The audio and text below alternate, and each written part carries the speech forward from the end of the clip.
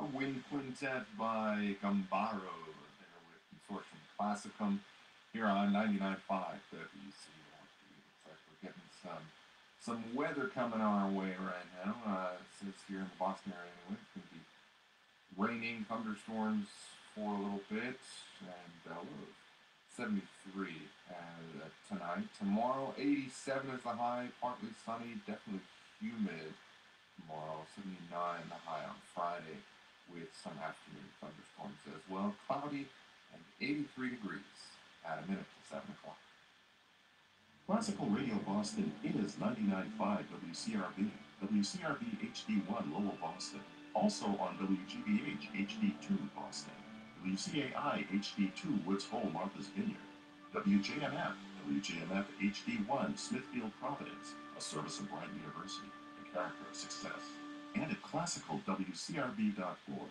Coming up at 7:35, WC's Claire de Lune, and then at 8 o'clock, Alan McClellan starts things off as he will be doing all summer long with an encore broadcast performance of the Boston Symphony Orchestra from Tanglewood. And tonight it's Berlioz Symphony Fantastique from 2017 with Andres Nelson's conducting. Right now, Jakub Russo with the Prague Philharmonia and Dvorak's Symphonic Variations on an original theme.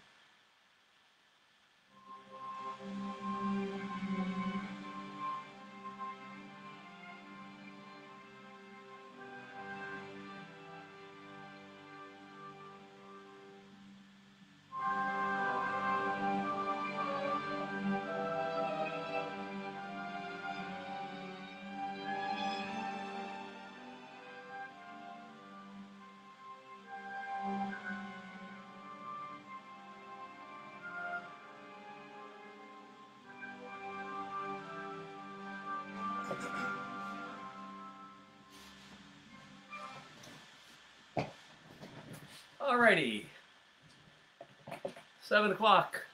I am Pastor Rick, and we'll be with you for about 1 hour tonight, sharing the Word of God. So I want to greet everyone. We're at New Life Christian Assembly of God in Haverhill, Mass. And greetings to all. Let me take a quick look here and see who's on. Hello, James Carter. Hello, Lisa. Joe Franchella in Florida. God bless you, my brother. So good to have you on here. Millie, God bless you. Lorinda, praise the Lord. Edna, God bless you, Edna. Pastor Bill, good to see you here. Pauline, God bless you. Patty Stauffer.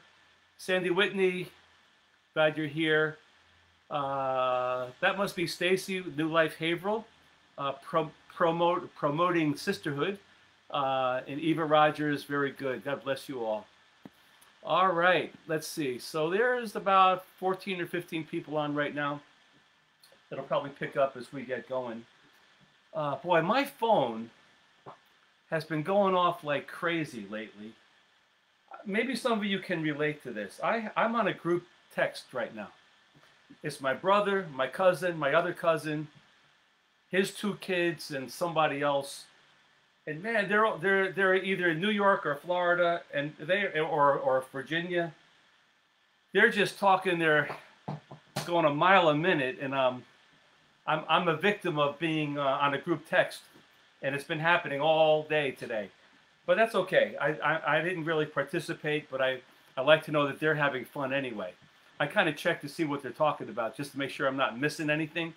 And you know, it's politics, it's food, it's what's everybody doing. You know, it's the same old stuff that people do. among family members. Anyway, good to see you all here. Have a few things to talk about. So maybe we should open up with a word of prayer. And then I have a few announcements and stuff to make before we get into the word. We will be in Romans chapter 9.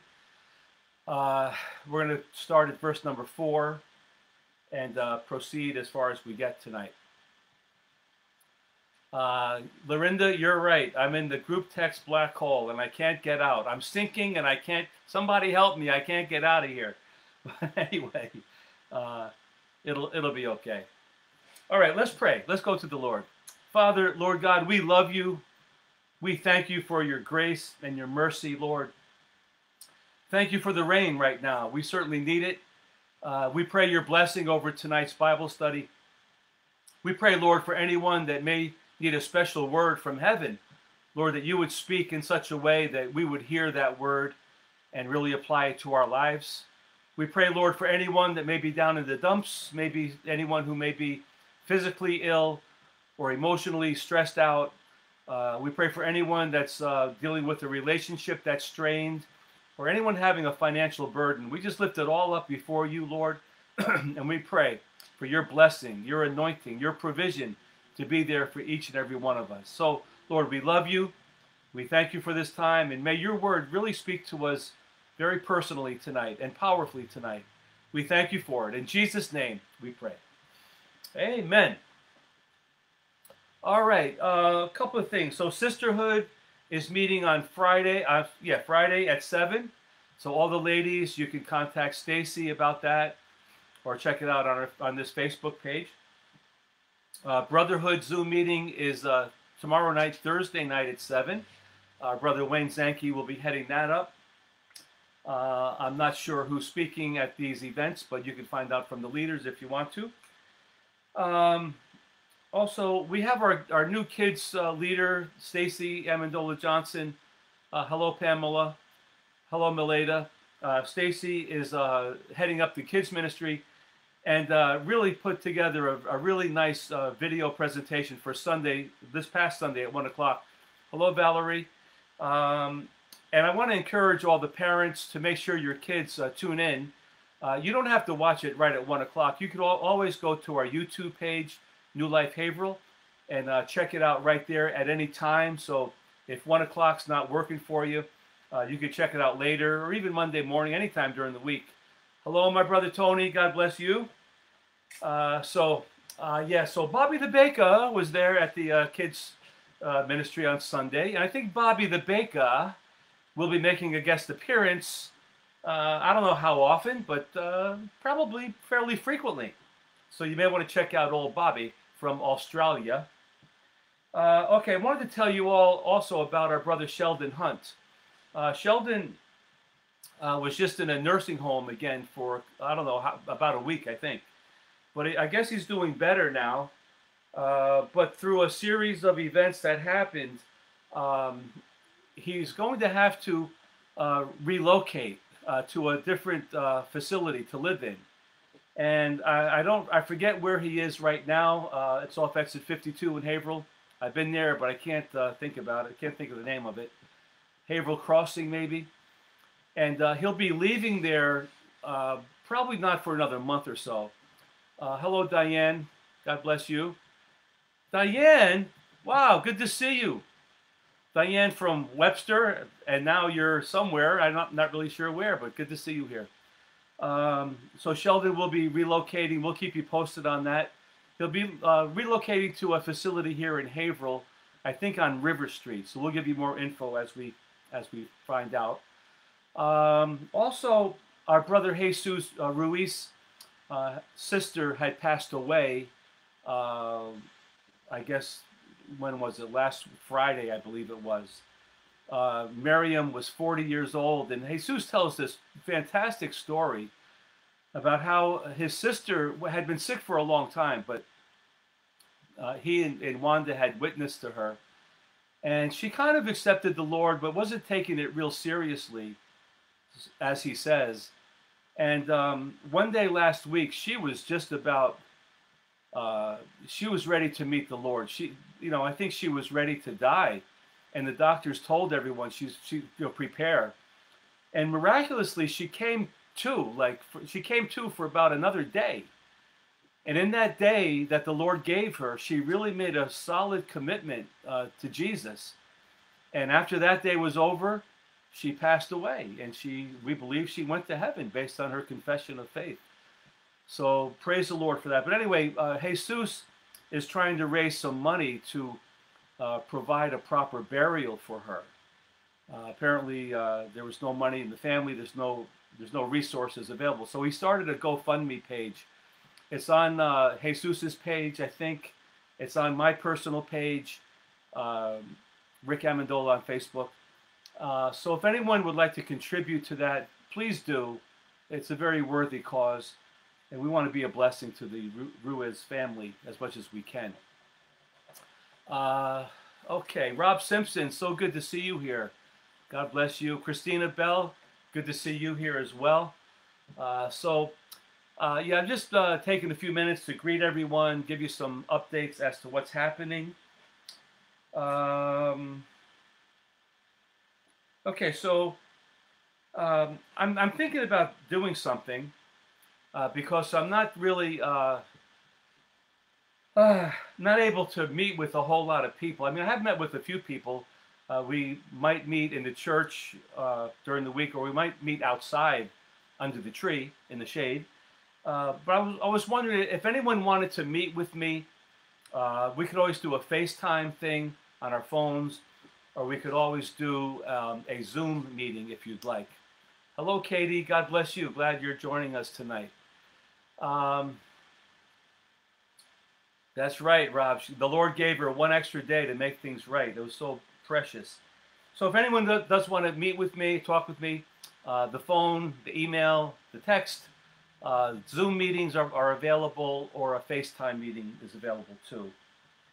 All right, so I did want to just mention also that these days are troublesome days, aren't they?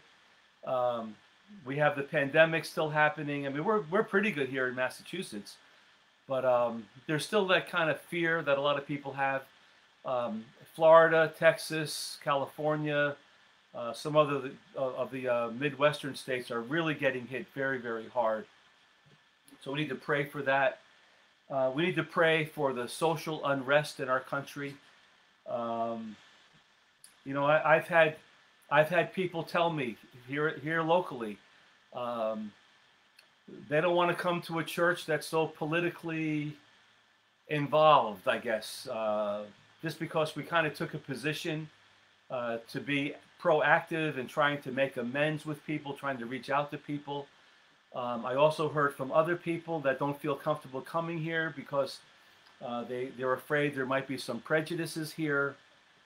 And I'll tell you, my heart is so grieved over that. If there's ever a place where there shouldn't be prejudice or a fear of prejudice, it should be in the church. So we're working on that. We're trying to do the best we can. I don't consider our church a very political church, but I do consider ourselves a socially active church, which I think is a part of the gospel, to be socially aware and active. So we're going to go forward with that. But anyway, whoever feels comfortable coming to church, please do come. We're still following the mask and the 6-foot spacing at the church. We're not having kids ministry per se, but there have been some families that do come, that bring their children, and the kids seem to do fine, you know. But no pressure. If you would rather stay home and watch on Livestream, that's fine, or check it out on YouTube later, that's fine too. Alrighty, so let's go to the book of Romans, and we're going to go to chapter 9. And let's see.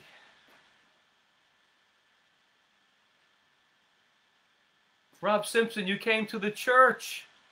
I'm so sorry, my brother. No, we're not meeting on. We're only meeting on Sunday morning at the church. Everything else is live stream for right now. So sorry about that. So I want to talk about Romans 9, verses 1, 2, and 3. and then I want to pray again. I'll tell you why I want to pray in just a second. So anyway, Romans 9, verses 1, 2, and 3 is really Paul's burden for Israel. We got into this last week a little bit as we were wrapping up. So Paul has a burden he says, I tell you the truth, I'm not lying. My conscience also bearing witness with me in the Holy Spirit. I have this great sorrow and continual grief in my heart. I could wish that I myself were accursed from Christ for my brethren, my countrymen according to the flesh, who are Israelites. So Paul has a real burden for the Jewish people. And I remember leaving the study last week by saying, what is your burden? You know, who do you have a burden for? Paul had a burden for the Jews. That's really good. I want to mention having a burden for the Jews, for Jewish people. I don't think it's out of line to have a burden for Israel, to have a burden for Jerusalem, to have a burden for Jewish people. Now, growing up in the New York, Boston area, we probably have had ample opportunities to go to school, to get acquainted with, to work with people that were Jewish. Looking back on my life, I can remember 4 individuals very well that are Jewish. One was a neighbor of mine when we lived in New York. And I do have a burden, but I'll tell you what, it's a tough, as they say, a tough nut to crack to lead a Jewish person to Jesus. We've got to pray for the Holy Spirit to enlighten people, because otherwise it's really not going to happen. Many Jewish people I found are steeped in religion and steeped in the traditions. And to think that they could maintain a semblance of Judaism and be a Christian is beyond them. Although I share as often as I can that you could be Jewish and be Christian. I mean, Christianity is a continuation of being Jewish.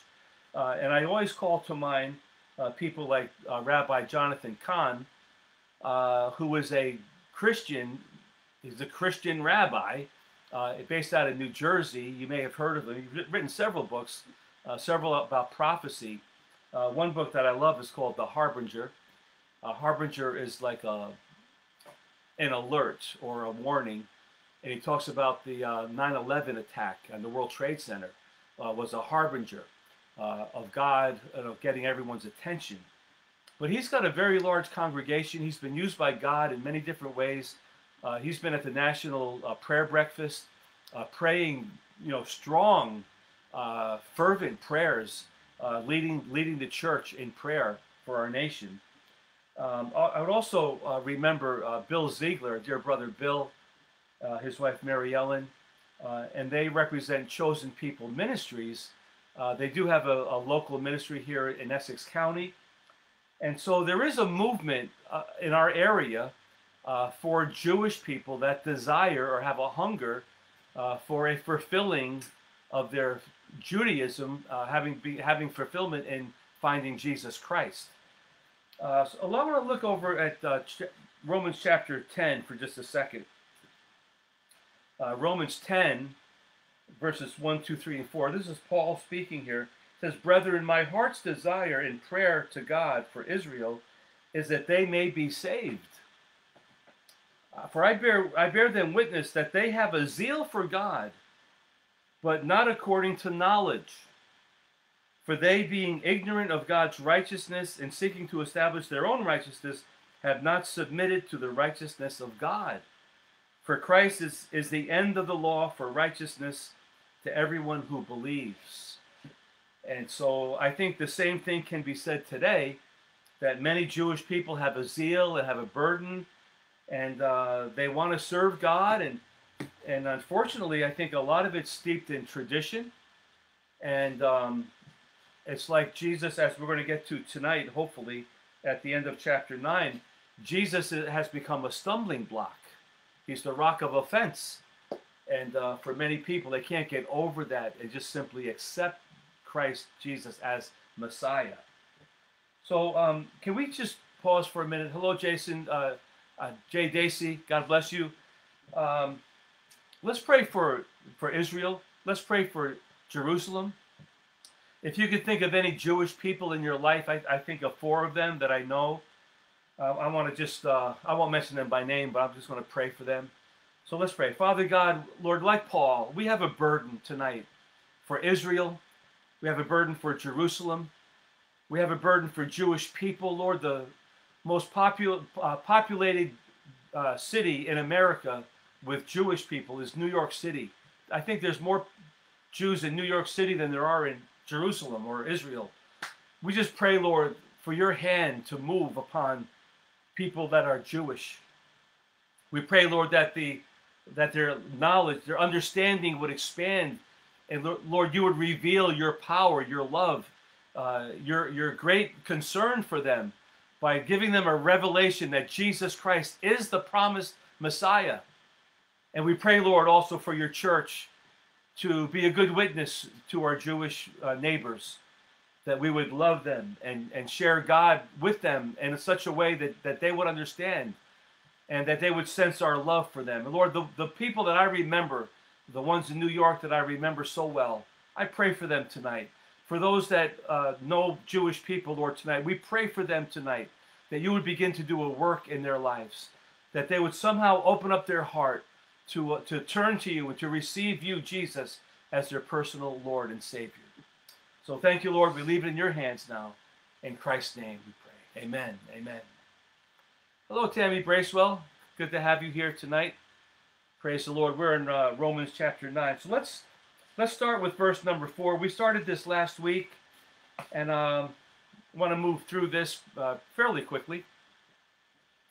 But Romans 9, verse 4, he's talking about the Israelites, Paul speaking about the Israelites. And he's saying, you know, I have a burden for them because there are certain things. He lists 7 things here. There's 7 things that are important to Jewish people, that are important to Jesus, and that are important to the church. In other words, if you were a Jewish person, you would be halfway there, actually. Everything that's been said, you know, through the prophets, through the law, through Jesus when he was, you know, living and teaching, everything kind of paved the way for you, dear Jewish person, to receive Christ as your Savior. It doesn't mean that you're not Jewish anymore in that regard. It means that you're a Jew that follows Jesus, like Jews for Jesus. That's another thing. So he says, okay, certain things pertain to the Israelites. The first thing he says in verse number 4 is the adoption. I know some translations say the sonship. And, you know, all along, ever since God appeared to Abraham in Genesis chapter 12, when he called Abraham out, you know, and through Abraham came the chosen people, God's chosen people. They have been called the sons of God. Exodus 4, verses 22 and 23, when the Lord speaks to Moses and tells Moses to go speak to Pharaoh to let the people go out of Egypt into their promised land, he said, tell Pharaoh that Israel is my son. They're the firstborn. Israel is my son. And so you could see why many times Paul would say, and it says it in Romans 1, 16 and 17, that the gospel has come to the Jew first and then to the Gentile.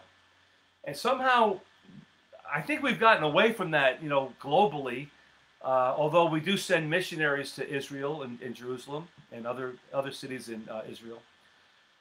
But, yeah, but so the Jew first and then the Gentile. Let's look at a couple of cross references here. Romans chapter 11, verse 17 through 21. Just a couple of verses. I really like this analogy that Paul gives. Romans 11, 17. He says, verse 16, actually, he says, the root of the faith is holy, right? The lump is holy, the root is holy, then the branches are holy. So he's saying that the faith in God is the root, okay? So verse 17, if some of the branches were broken off, all right, and you, being a wild olive tree, were grafted in among them. So you have the root, you have some branches, those are the Jews. Then you have the wild olive tree, that's the Gentiles that are grafted into this root. So we're grafted into the family of Abraham, not by genealogy or by genetics. We're grafted in through faith. But some of the other branches that were there, the Jewish branches, were cut off. So he says they were grafted in among them, and with them become a partaker of the root and the fatness of the olive tree. So the olive tree is like the root. So we're a wild olive tree grafted into the olive tree. Olive, symbolic of peace, the Prince of Peace. So he says, okay, so do not boast against the branches. So you Gentiles, don't boast against the branches that were cut off. Okay? If you boast, remember that you do not support the root, but the root supports you. So the olive tree, the root of faith, supports the wild olive tree. And then it says in verse 19, you will say then, branches were broken off that I might be grafted in. Okay, well said. Because of unbelief they were broken off, and you stand by faith. Do not be haughty, but fear. For if God did not spare the natural branches, he may not spare you either. So all that to say, the olive tree is symbolic of the root of faith, going back to Abraham. There's branches in the root. Those are Jews that accept Christ as Messiah. And then there's the wild olive tree that's grafted in. Those are the Gentiles that had no connection to Abraham whatsoever. Like us, most of us, not all of us, but most of us, who were grafted into this olive tree. But some of the branches of the olive tree were cut off because they didn't believe in Messiah. And so you could say, well, they were cut off so that we could be grafted in. I think the Lord would have preferred that everyone stayed in the root and the Gentiles got grafted in as well. But anyway, all of that to say, we are sons of God, and the Jewish people were sons of God before anybody was a son of God. We looked at Romans 8, verses 15 and 16, that we haven't received the spirit of bondage again, but we've received the spirit of adoption, by which we cry out, Abba, Father.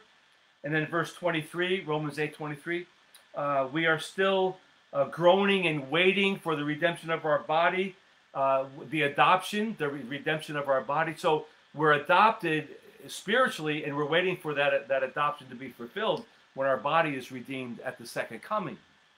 So anyway, that whole thing has to do with Israel was God's first choice. And so because of that, Paul has a burden that this gospel message would be presented to them and that they would receive the gospel. It seems logical to think that they would receive the gospel. But keep in mind, too, people always ask me, why aren't there any Jewish people that are Christians? The whole early church was Jews. The 12 apostles, the 3,000 that got saved on Pentecost, they were all Jewish people. It wasn't until, Acts chapter 8, when the Samaritans started to get saved, Acts chapter 10, when the Gentiles started to get saved. The early church was all Jewish. And when the Gentiles came in, it took a lot of, talking and praying and seeking out God to accept both the Samaritans and the Gentiles that were being grafted into the olive tree. It didn't go well at first. There was a branch of the Christians called Judaizers that said, well, in order to be a Christian, you have to obey all the law of Moses and then become a Christian. In other words, they took it to the farthest extreme. They had to obey the feast days and had to be circumcised and eat certain foods. And Paul and Peter and the leaders in Jerusalem were saying, no, that's not necessary to get grafted in. We're grafted in by faith in Jesus Christ. So because of that, he's saying, I have a burden for Israel because of the adoption, because of the sonship. Then he says, also because of the glory. Because of the glory. Now, he just got through talking about in Acts 17 and 18 that if we suffer with Christ, we will also receive the glory. We'll be glorified with Christ. So for the Christian person, Jew or Gentile, we will be in his glory. We will be glorified with God. And, the glory of God is reserved for us in a sense. But for the Jewish people, the glory of God was something that they all remember from their forefathers. If you think back, Exodus 40, when the tabernacle was filled with the glory of God. And I'm sure that those stories were passed down from generation to generation. They would talk about Moses after he met with the Lord. The glory of the Lord was shining on his face. And so they understood, the glory of God. And Paul says in Romans 8, we Christians, we will have that glory with God. We'll be glorified with him. So he's saying, because you had a taste of that glory before, it seems natural, it seems logical that you would accept Christ and fulfill that whole aspect of the glory of God coming upon your life. And not just for Moses or for the leaders, but for every person that believes will have that glory. And then he goes into the covenants. Let me just check this over here real quick. Just want to see if I missed anybody. Okay. Okay. I think I missed some comments. I'm sorry about that, but my thing stuck. Okay. So he talks about the covenants. Okay, because the covenants of God were given to the chosen people, they weren't given to the Moabites or the Edomites or the Hittites or the Jebusites. The oracles of God, the covenants of God were given to the people of God. It's amazing when you think about it that God chose Abraham. And through the line of Abraham, all the covenants that God made with people were made through that family or through that nation of Israel, the chosen people. And so Paul says, because you've been given the covenants, it seems logical that you would take on this covenant now. So there's the Abrahamic covenant, Genesis 12, when the Lord said, I've called you, Abraham, I'm going to bless you and your descendants. The whole world will be blessed through you. Just obey me, follow me, and you'll be a great blessing to all the world. And certainly that is absolutely true. But that covenant came to the Jewish people. Then the Mosaic covenant, Exodus 19, when Moses received the law and the 10 commandments, there was a covenant there. You're my people. This is my law. He didn't give it to everybody. He gave it to these particular people, which, by the way, is the foundation of our own government here in the United States. And most of the Western countries have taken the 10 commandments and the law to some degree and have fashioned the rule of the land or the law of the land based on the Old Testament law given to Moses. And then there's the Davidic covenant. That's David with an IC, Davidic. 2 Samuel 7:4, when the Lord, through Nathan, calls out David and says, through David, I'm going to make an everlasting covenant. And you may remember through the line of David, Luke chapter 1, we'll get to that later, I think. But through the line of David came the Messiah. So those are three covenants, very important. Now, in Jeremiah 31, let me read this to you if I could find it real quick.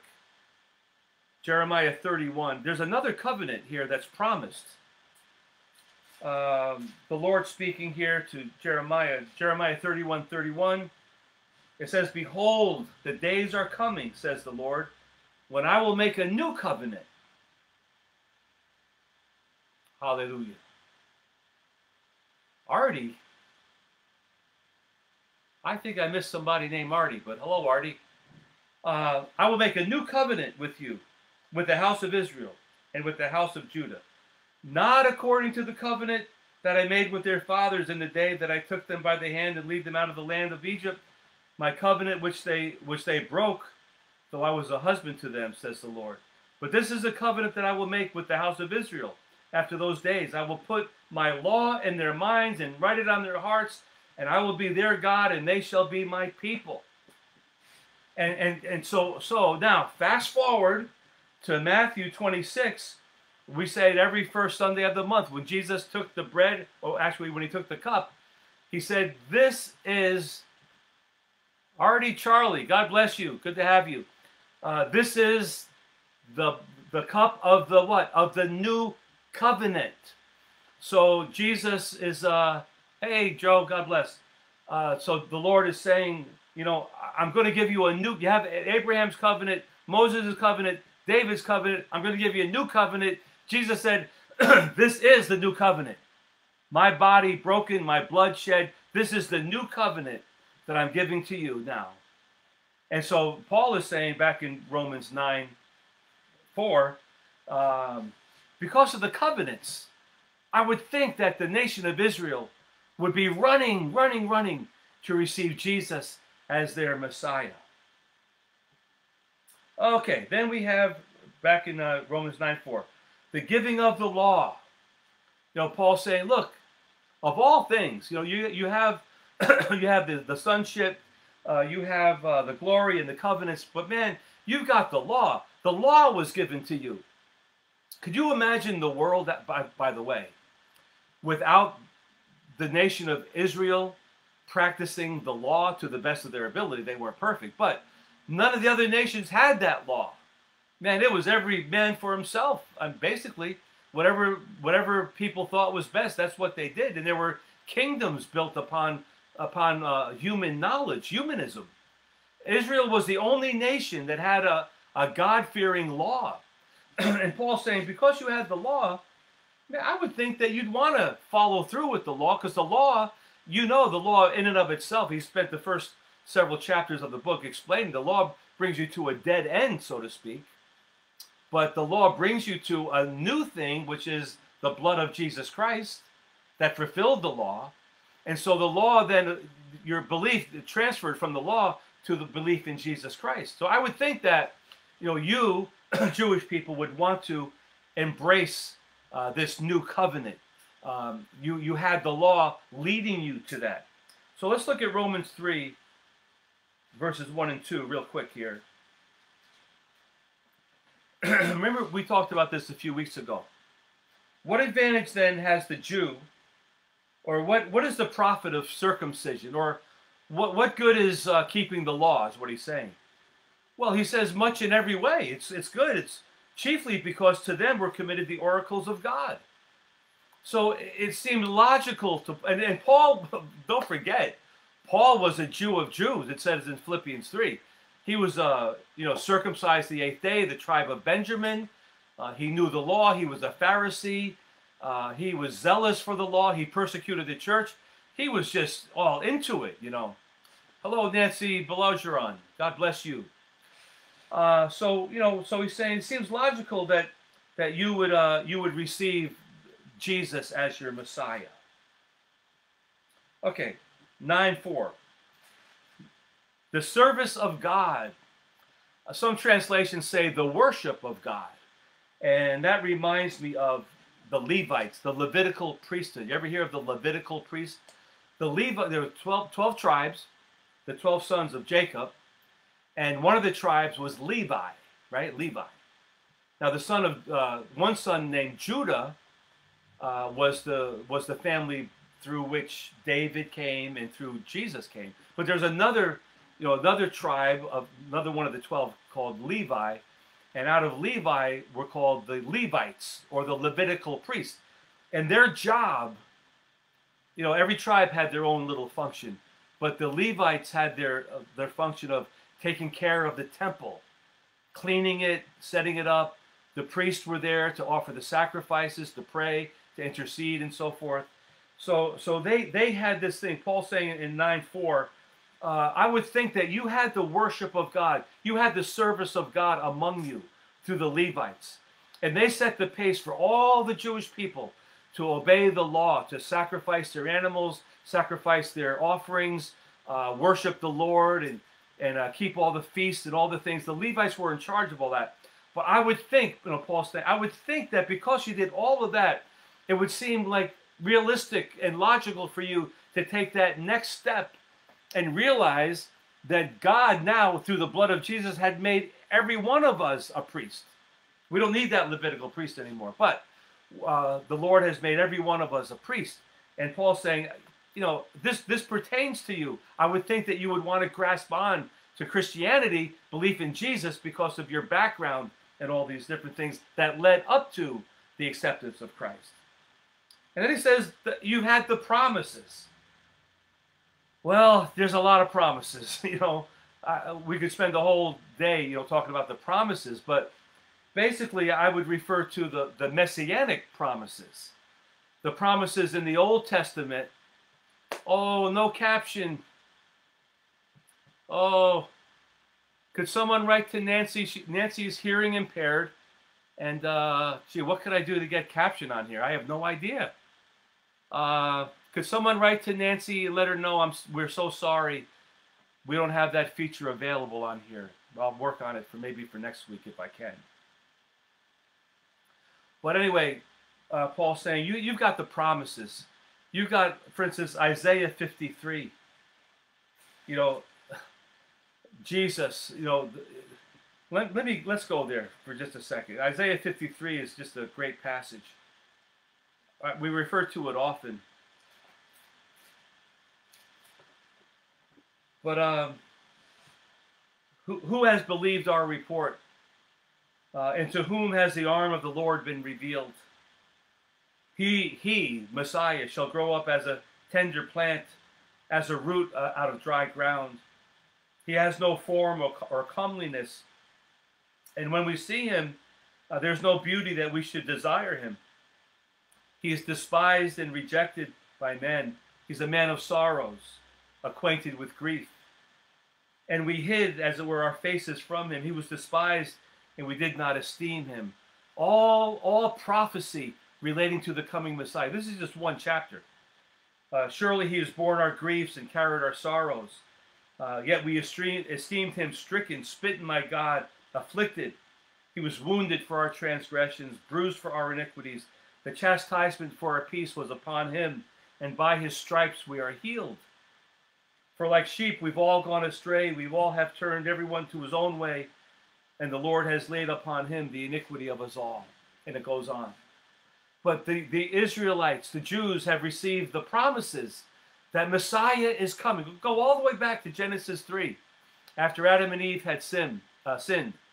What the Lord promised, there'll be enmity between the serpent and the seed of the woman. And through the seed of the woman, one will come one day that will stop that serpent's head and proclaim victory over the serpent. So ever since the fall of man, there's been this promise of Messiah coming. And not to mention, when Jesus was teaching, there's two occasions in particular that I could think of. One is in Matthew 12, when he was speaking about Jonah, Old Testament teacher, prophet, and he was saying, as it was in the days of Jonah, so will it be when the Son of Man comes. And he uses that story of Jonah as like a prophetic word to proclaim his own second coming. Matthew 24, Jesus says, as were the days of Noah, so it will be when the Son of Man returns. So prophetically, he's using these Old Testament stories to proclaim his second coming. Paul, in Acts 13, begins to teach about David.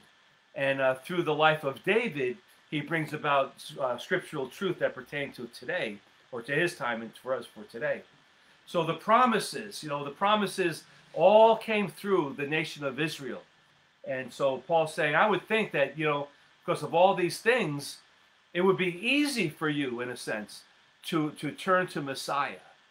And you can almost read between the lines, and we'll get to this as we go through the chapter, but in a way he's saying, you know what, if you don't receive Jesus as Messiah, what could it be? You're steeped in the traditions of men. You're steeped in your status in the community. You don't want to rock the boat. You don't want to disrupt your family traditions. And that's keeping you from, following Jesus. Wasn't that the whole problem with the Pharisees when Jesus was teaching anyway? They did not want to give him the right time and the right opportunity. Although there's always a silver lining. There was Nicodemus, who was a Pharisee. He believed. There was Joseph of Arimathea. He believed as well. And there might have been some others. But so Romans 9:4. Then verse 5, he kind of summarizes this passage, of whom also are the fathers. and according and from whom, according to the flesh, Christ came. So on top of all of that, you have the fathers, you have the patriarchs of the faith, you have Abraham, you have you have Moses, you have David, you have the prophets, you have Abraham, Isaac, and Jacob. You have the 12 tribes, the 12 sons of Jacob. You have all the fathers.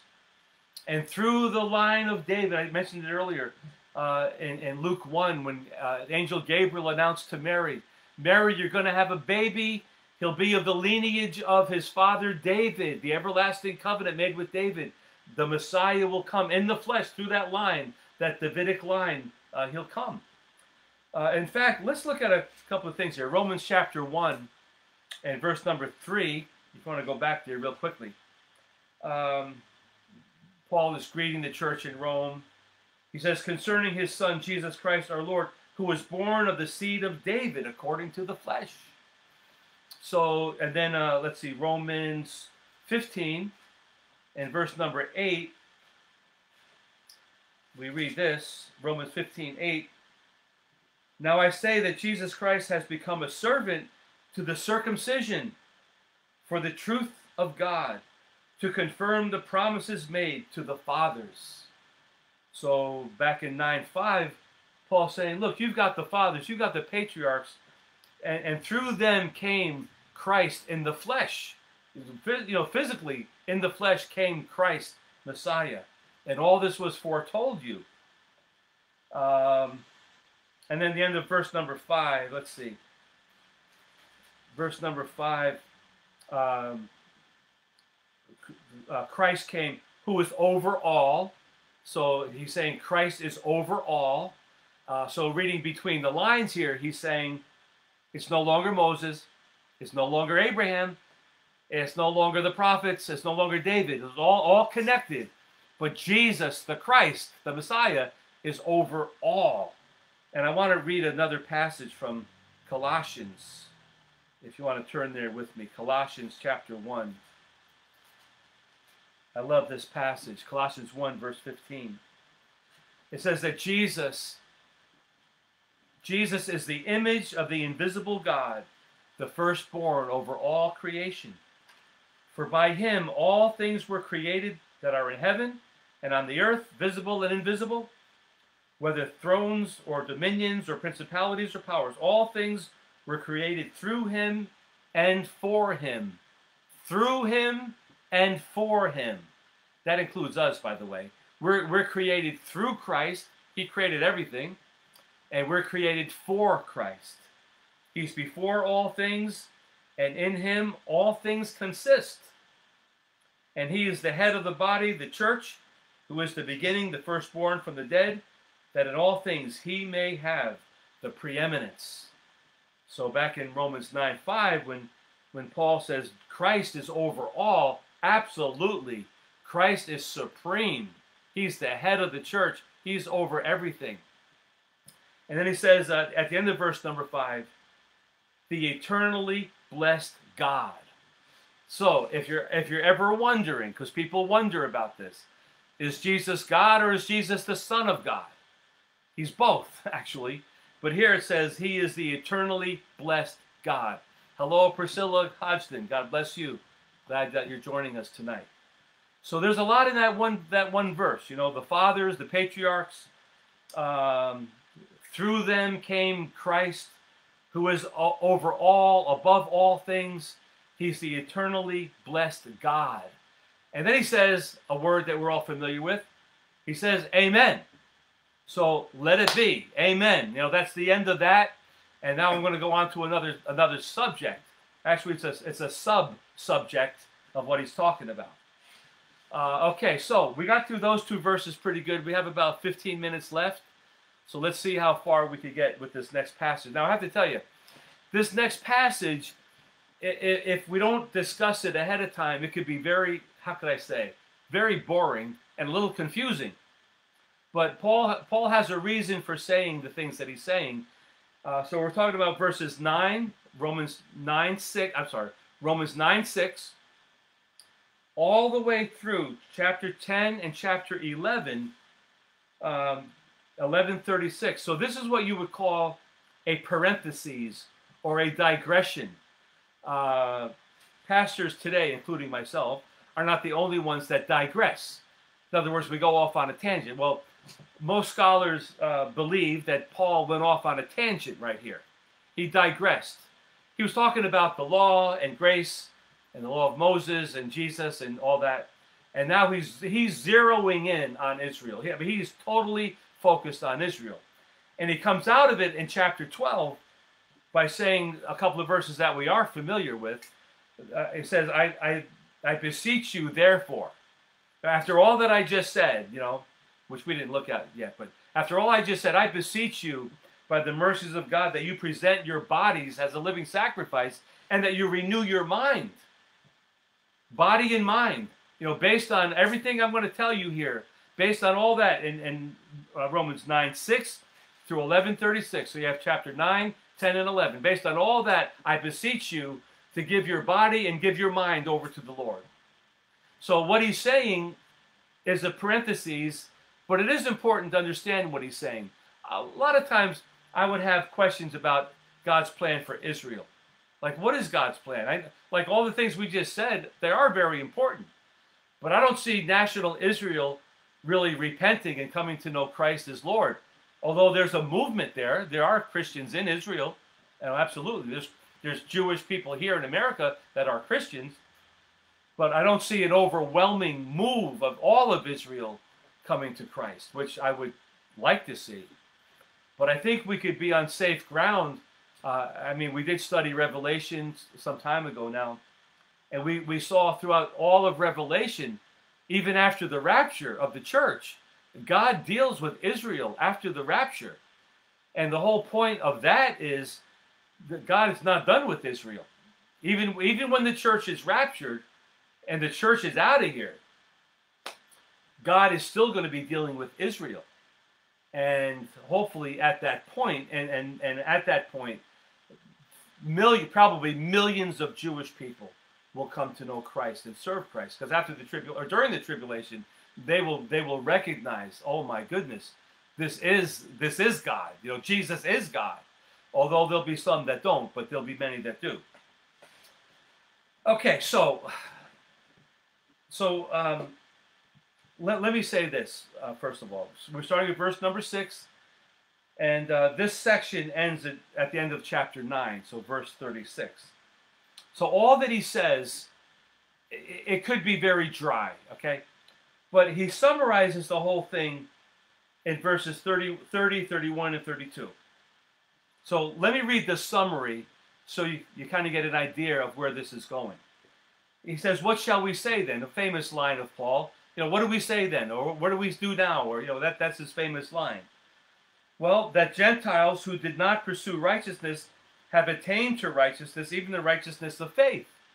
But Israel, pursuing the law of righteousness, has not attained to the law of righteousness. So you have the Gentiles that were saved by faith, and you have the Jews that were trying to get saved by keeping the law, and it amounted to nothing. It didn't amount to, that has not attained to the law of righteousness, verse number 31. Why? Why? Because they did not seek it by faith, but as it were, by the works of the law. This is what he's saying the whole time. Obeying the law, you could never obey the law, first of all. But even if you could, it would never be enough to save you. For they stumbled at that stumbling stone. And then it quotes that verse from the Old Testament that Jesus is the stumbling block. Or the chief stone, the cornerstone that was rejected and has become a stumbling block. So between verse 6 and verse 30 is all this information that God has been dealing with Israel and is giving Israel an opportunity. So verse number 6. Okay. Verse number 6. This is not that the word of God has taken no effect. So verses 4 and 5, or 3 and 4, or 1, 2, and 3, Paul is saying, I have a burden for Israel. Verses 4 and 5, you guys have the word, you have the law, you have all these things. But verse 6, not that the word hasn't had any effect, because the word has had an effect. For they are not all Israel who are of Israel. Oh. So all of Israel is not Israel. Let's go back to chapter 2, just for a second here. 2:28. He is not a Jew, Romans 2:28, who is one inwardly. I'm sorry. He is not a Jew who is one outwardly, nor is circumcision that which is outward in the flesh. But he is a Jew who is one inwardly. And circumcision is that of the heart, in the spirit, not of the letter, whose praise is not of men, but of God. So Paul's saying, if you want to be part of Israel, you know, you're part of Israel by faith in Jesus Christ. I think in Galatians, I just thought of it now. I should have checked earlier. I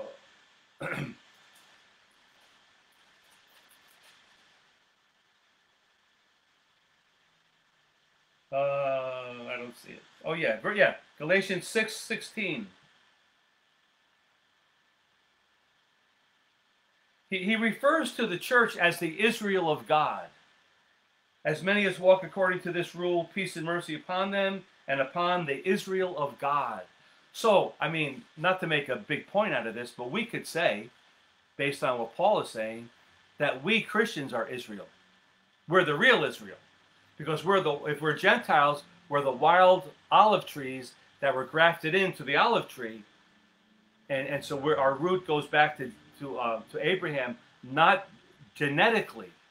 You know, we're not of any tribe or anything like that, but we go back through faith back to Abraham. So verse 7.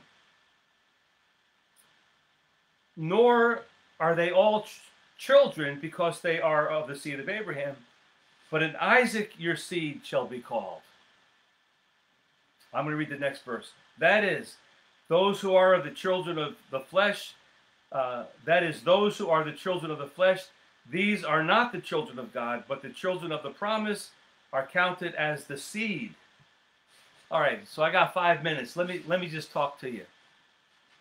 I found this passage really interesting because in verse 7 it says, nor are they all children because they are the seed of Abraham, but in Isaac your seed shall be called. Well, that opens up a whole can of worms right there. Because as you know, Abraham had another son through Hagar, and there's another cross-reference in Galatians, which we'll get to next week. But, okay, so he's saying a couple of things here.